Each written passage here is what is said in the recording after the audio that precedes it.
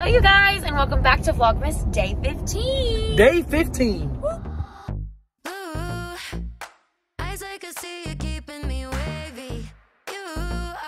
We are going to get hot pot, so I'm gonna take you guys along with us to go there. It's like an Asian, is it Asian cuisine or? Yeah, it's like an Asian cuisine. I'm not sure what like type. I know like, you know, hibachi and stuff's Japanese and you got Chinese food. I'm not sure what it falls under, but it is like an Asian cuisine. So let's go.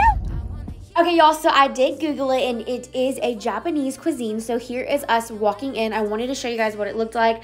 10 out of 10, recommend this place. It is so stinking good, and they have a lot of different branches of it all over the place in Houston.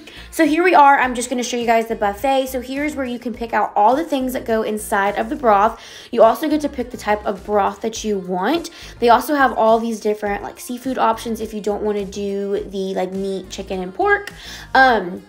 Today I just did some broccoli. These are, well, this is the cabbage. I stinking love cabbage, and I have found a new love for bok choy.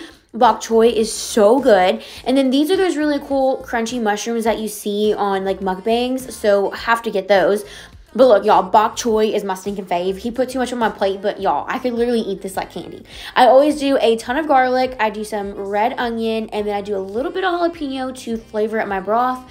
I personally choose the regular pork broth, and then I add in my toppings to help flavor that broth. So I always do these udon noodles. I don't know if that's how you pronounce it, but I believe it's called udon, and I love them. They're a thicker type noodle. Oh, y'all, they're just so good. And then I also get these pork dumplings. Usually these are pan fried, but there's just something about boiling them that are just so good.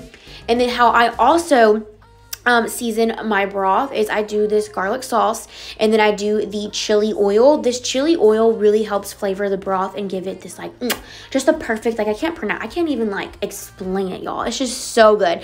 And then I got an unsweet tea with lemon, and then here I am about to go ahead and pour in everything. I know you're supposed to do it in portions, but I always just do it all at once. It's just how I like to do it. And then here it is getting all cooked up and boiled. As you can see, my sauces help flavor up my boiling broth.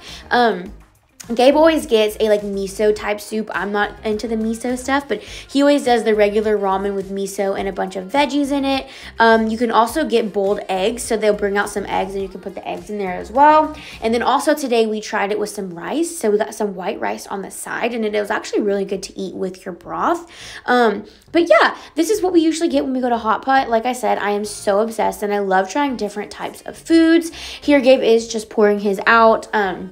And then here's mom boiling up. I like to overcook my noodles, apparently, is what Gabe says. My noodles are always like mushy, but that's just my personal way and favorite way to eat them. And here's what mine looks like. I think it's so stinking yum. And that is one of our absolute favorite restaurants. I know this is a small little vlog, but I wanted to share it with you guys because we were literally obsessed. There was like a time where we ate there like every night. This place is amazing. If you have one near you, you should definitely try it out. Bye, guys.